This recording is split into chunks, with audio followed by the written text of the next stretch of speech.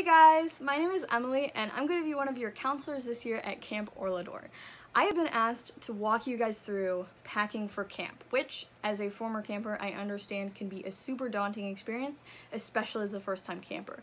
So, today I'm going to show you some of the things that I'm planning on packing for camp, and then I will also be walking you through the camp packing list in the parent pack, and we can talk about some tips for fitting all your stuff in your suitcases, especially if you fly to camp like I do. Alright, first up is general wear for day-to-day camp. So we're not talking about the outdoor adventure trip just yet, we're just talking about camp. You're going to want to make sure and bring 12 t-shirts, nothing too nice that you wouldn't mind getting dirty and or wet. This is my very first Camp Orlador shirt that I got my first year as a camper, so I will definitely be bringing this and just other shirts a little bit like it. I'm also going to be bringing some tank tops, but like this tank top here, you're going to want to make sure that it still conforms to our modesty standards. So no spaghetti straps, no cleavage, just nice and appropriate. In terms of shirts, we will also be wearing white on Shabbat. So you don't have to dress up, you can just wear a white t-shirt if you want to, and some jeans. But if you do want to dress up a little bit, like I do, you can feel free to bring some nicer things. Like I have this cute little top that I will be bringing because we will not be getting dirty on Shabbat when we dress up for Kabbalat Shabbat, so you don't have to worry about your nicer things getting dirty. Nothing too nice, just in case, but if you want to snazz it up a little bit on Shabbat, you can do that. I also have this skirt that I will be wearing to make it nice and exciting. So, but again, you don't have to dress up if you don't want to, but you do have the option to if you want to. You will not be out of place. Just make sure that it is still within our modesty standards. Again, long pants for Shabbat if you want, or skirt like the one that I just showed you. In terms of underwear, personally, I like to bring a couple extra just so that if you get in the position where they get wet or dirty and you want to change, that way you have some extras and you don't have to worry about like reusing them or anything. Same goes for masks. You're going to want to make sure that you have more than enough masks, even if you don't need to use any of them, because it's better to have more than enough, especially since they're so small and easy to pack. You're going to want to have more than enough and not have to be in the position of being faced with reusing them, because that is just, it's just kind of icky. For pants, here are some shorts that I'm going to be bringing. They're a little wrinkly, but you can tell that they're a nice length, nothing too short. They also have some great pockets, which is a huge plus. You're going to want to bring 4 pairs of those shorts. So I'm going to bring a couple shorts like that. I have a pair of cargo shorts, some just jean shorts. Again, same as the shirts, stuff that you don't mind running around in and possibly getting dirty. We don't want to have your fear about your clothes holding you back from having fun. So it is totally okay to bring something that's like maybe a little less nice than what you would normally wear, just so you can have fun, because camp is about letting go, having fun. In case it does get cold, you're gonna want to bring jeans and pants. I have a pair of jeans that I'll be bringing, and then also I'll be taking some leggings just in case it's a colder day and I want to run around but also still keep my legs warm. You're also going to want to bring a sweatshirt. We are going to be spending a lot of time outside, like for instance at the campfire or at Shacharit in the mornings. And so if it's a little chilly, you're just going to want to make sure that you have enough layers so that you can keep warm when you need to. So it is going to be hot. I'm worried about it being hot. I'm from Seattle, and it did get to like 100 degrees this year, but normally it never gets hot. But you have to be careful about being too hot, but you also have to be careful about being too cold. So remember to bring pants and sweatshirts and warm things just in case.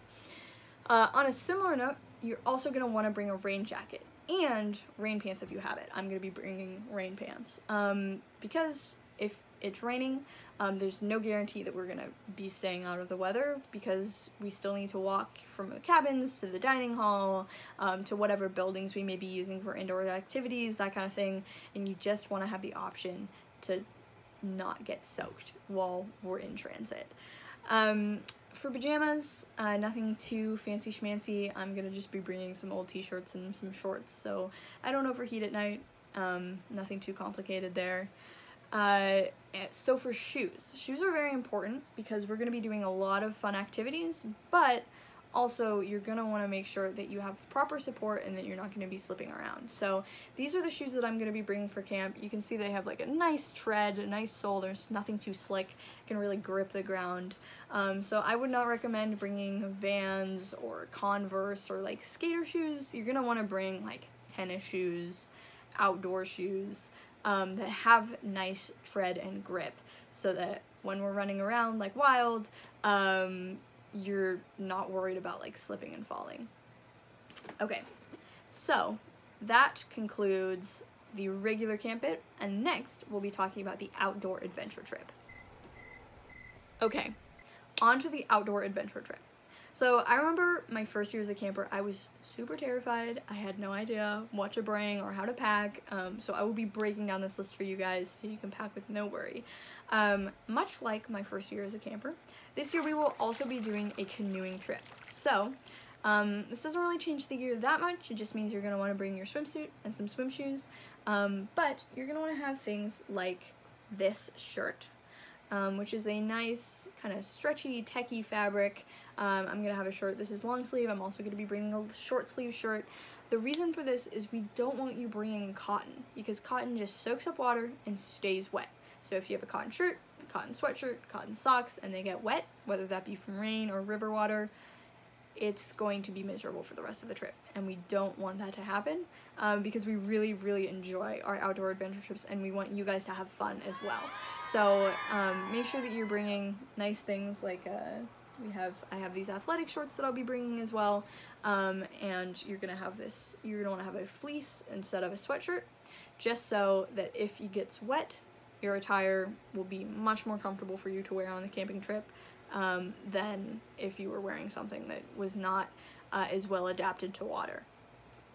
So as far as the long pants go, you're gonna want to make sure that there's something that you feel comfortable wearing if it's cold, and something that you might want to wear to sleep.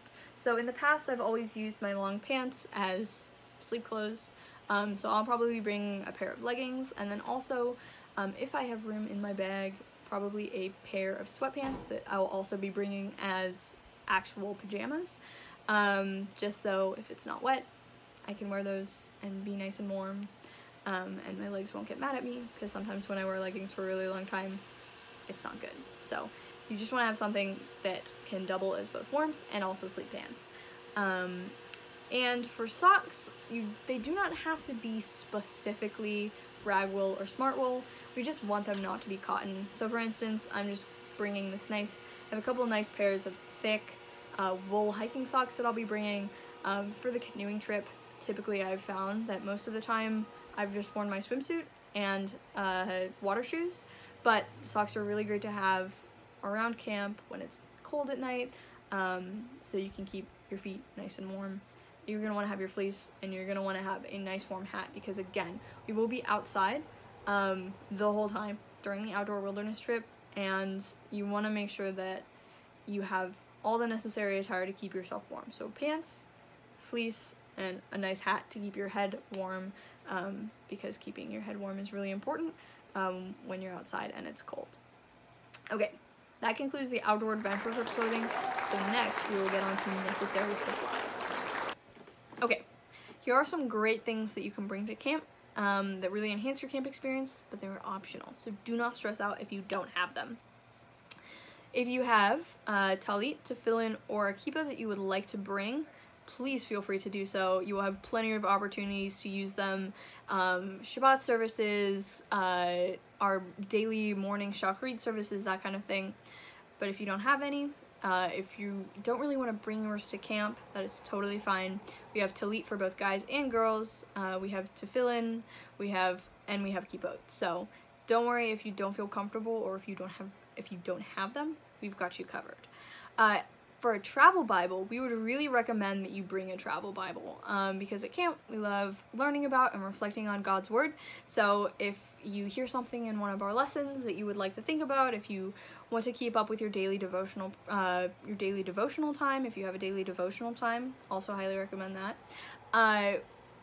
remember that you won't have access to your phone. So if you rely on a Bible app, you're gonna have to find another way to bring scripture with you to camp. So we would really recommend a travel Bible. Nothing too big, nothing too fancy, so you don't have to worry about it too much, but just a little compact, beautiful package of God's Word. This one is one that I am super excited about. If you have musical instruments, if you play an instrument, please bring your instrument to camp. I play viola. If you play violin, if you play guitar, if you play drums, if you play flute, we had a flautist at camp a while ago, Eliana Globus, love her. If you have your instrument, please bring it to camp. It's a great experience. We love to sing and play and dance especially during our Shacharit services. So campers are more than welcome to come and join in with whatever instruments they have. Fun fact, you can bring a violin or viola on a plane without having to check it underneath. If you have more questions, you should definitely DM the Camp Orlador account, and I could probably help you out with that. So if you have your musical instrument, don't be shy, bring it. We also have a talent show, so if you were a virtuoso, come shred for us, please. We would really love that. Playing instruments at camp is just like one of my favorite things about camp, so if you want to bring your instrument, you should go. Just absolutely do it. It will definitely be worth it. Other things, just small things. If you want to bring a baseball cap to keep the sun out of your eyes, sunglasses. I'm gonna be bringing some sandals to walk around in if I don't feel like tennis shoes. And if you want to bring a camera, because again, you won't have your phone and you want to take pictures of those everlasting memories that Camp Orlador can provide, we also really recommend that. You will be getting a camp journal, but if you want to bring your own personal journal with a pen and pencil, that would be great if you want to reflect. Same thing for if you want to bring a book for quiet time. We don't have much of those, it's all fun all the time, but if you're really big into reading, feel free. And if you want to write home, because there's lots to write home about, you can bring letter writing materials and stamps, and we can help you all out with that. Okay. That was the suggested stuff, so let's get to packing tips. Okay, on to our last segment, which is packing tips. So, if you'll be flying, obviously you will be checking a suitcase. When you're packing it, it seems like you have a lot of stuff, and I remember my first year I was really stressed about whether or not I could fit it all. You can. I would recommend putting in your really big stuff first, like your sleeping bag and your pillow, or blankets and sheets, and then packing around it with little stuff. So as a general rule, whenever I pack, I like to roll things up really tight and then just kind of stuff socks and masks and underwear all around those big things like jeans and sweatshirts. That way you can make sure that you can fit a lot more that way. Same thing goes packing tightly in your carry-on and in your backpack. If you are bringing a musical instrument like I am, my carry-on I usually have my backpack, and then my viola is my carry-on. So several times at camp, do not be above putting some clothing in your instrument case. Just don't forget it's there, like I did later. So that's a great way to help save on space, and also if your case is slightly too big like mine, sometimes I've had a case that's just a little too big for my instrument, helps keep your instrument from rattling around while you fly. You're going to want to make sure that you remember to pack all of your big liquid items like your sunscreen and your bug spray. You're going to want to make sure that they're in your carry-on, you want to make sure that they're in your checked bag, not your carry-on, because again, you can't take any large liquid items through security.